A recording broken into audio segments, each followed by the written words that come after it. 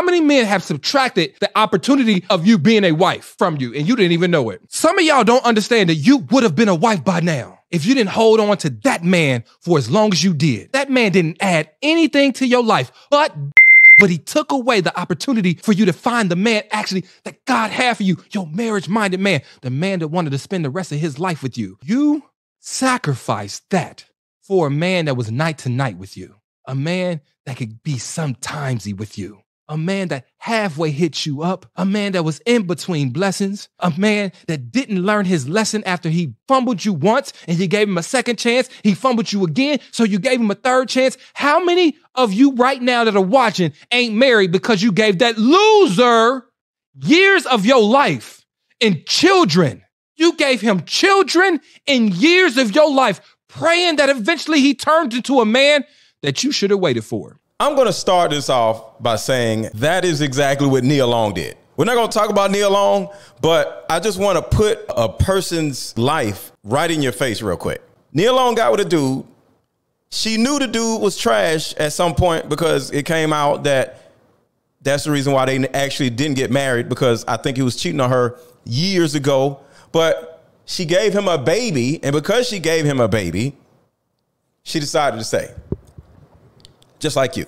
Nia Long now has 2 baby daddies and is about to be single all over again, just like a lot of you. See, just like what A said, women tend to waste their own time and then blame it on somebody else wasting their time. See, a man that you date, he's your decision. So whoever it is that you give your time to, he isn't a narcissist. He isn't a cheater. He is your decision. And that is the thing that is important for you to know and understand. You can sit around and call a man that you dated and it didn't work out or whatever after you've seen all the red flags, all the names you want in the book. But at the end of the day, the #1 name that he has is your decision. There's always a woman complaining about their man, complaining about their ex, but you don't complain about the time that you took him back, that you took him back again. And this is what women say when they take a man back. I dumped him, but he kept coming back. So now you dump the guy and you give him another chance and you blame him for coming back. This is the mind of a lot of women. You literally see what a man is doing, how he's treating you. You stay, and after 30 years, you finally leave, but guess what? You take them back.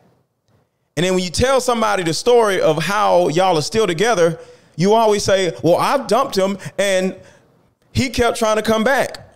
But you let him, which means your decision became a second decision because you could have let him go, went on with your life.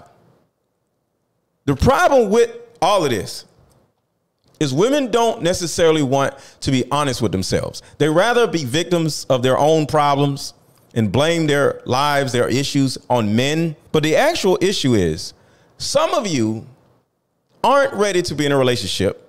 And 2, the only reason why you're actually in a relationship because you want to with no condom.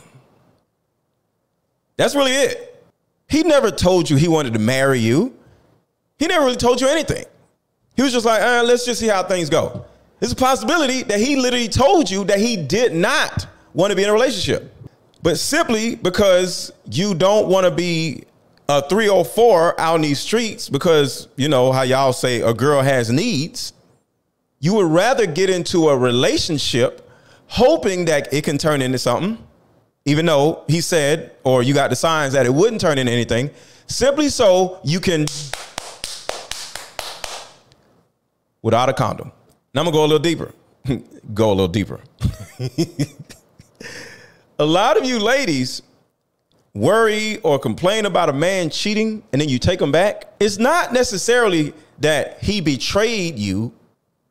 It's the fact that y'all are clapping cheeks without a condom and you're like, yo, one, I don't want you to do that with somebody else because you might bring me back some, which is understandable.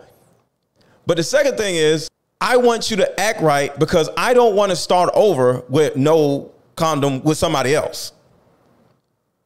That's the main reason why a lot of you stay in these crappy relationships, because you want to do this with no freaking condom. Because you know if you get back out here, you're going to have to start all over, go on dates. You're going to have to learn him. He's going to have to learn you. And then after all of this learning, you both may not be compatible in the bedroom like you are or were compatible with the guy you just left. So instead of you going through all of this and that, you rather stay with this dirtbag who's treating you like crap just so you can stay comfortable in your little bubble of lies, in your little bubble of delusion. See, in most cases, your ex did not break your heart. He broke your narrative. I'll say that again. It's a very good chance that your ex, by doing whatever it is that he did or didn't do, he did not break your heart. You're upset with him because he broke your narrative. So a lot of you ladies actually think you're in control of something, but you're not. The man is in control. And with all that being said, you have a narrative, a preconceived narrative that you want to play out right when you get with a guy. And when it starts to play out, you start feeling good. You start feeling great, right?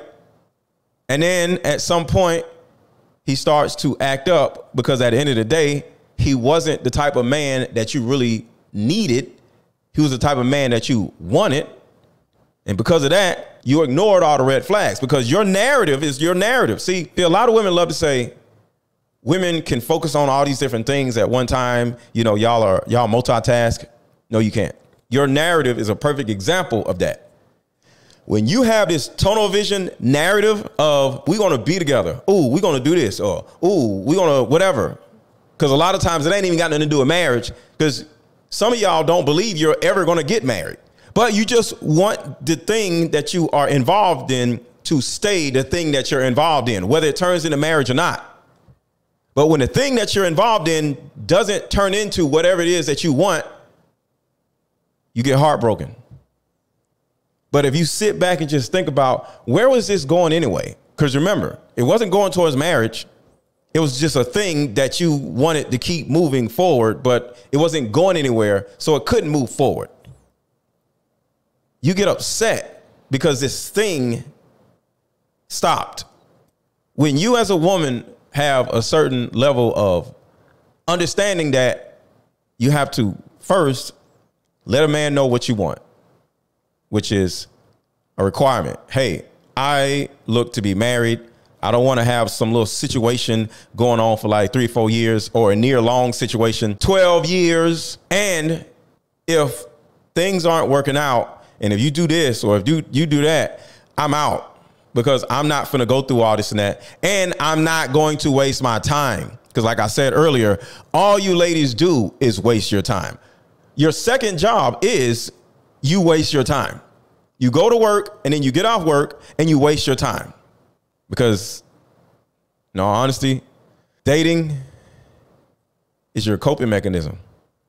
It keeps your mind off of your childhood trauma. See, being in a relationship just makes you feel safe. It makes you feel good. It makes you feel normal. Feeds your ego, all these different things. And I'm not saying relationships are bad because they're not.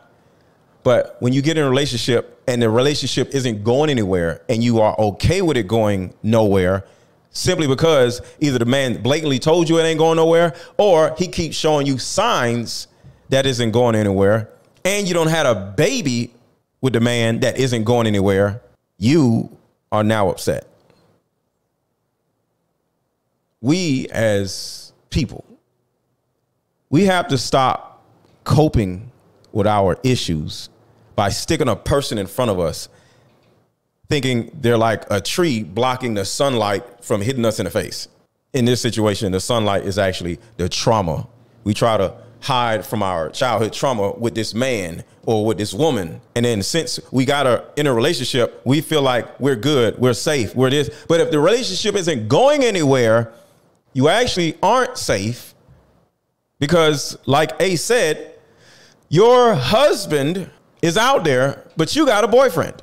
Your husband is out there looking for you, but he can't find you because you're in this crappy, going nowhere relationship and you refuse to let it go. So all of you ladies who just run around saying there's no good men out here, there's a reason why you think there's no good men out here, because there's a man in the way of the good men. You and your fearful decisions are in the way of you finding a good man. It's like having a window that's broken and you try to look out the window and you see you're looking through all these little cracks in the glass. You don't really see what's actually in front of you because of your trauma, because of your narrative, because of your fears.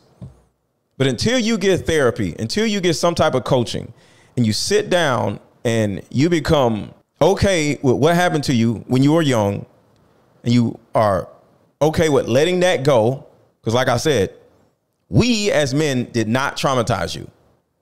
We as men simply reminded you or triggered the trauma that was already there when your mom did whatever or somebody else in your family did whatever when you were like 9, 10, 11, 12, way before you even met us.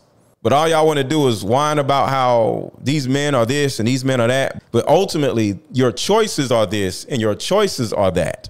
Because there are plenty of men out here, just like there are plenty of women out here. And you have women over here, you have women over here, you have men over here, men over there. But if you just choose this one particular person and you stay with them because they're safe, because they're comfortable, because they're familiar, and then you run around calling the person a narcissist. But ultimately, if you're with a narcissist or whatever, a lazy man, how did you attract that person? You ultimately may be the narcissist, the lazy person. So before you start running around talking all this mess about us, saying you don't want to waste your time, I'm willing to bet that you enjoy wasting your time with these losers that you keep picking and keeping in your life.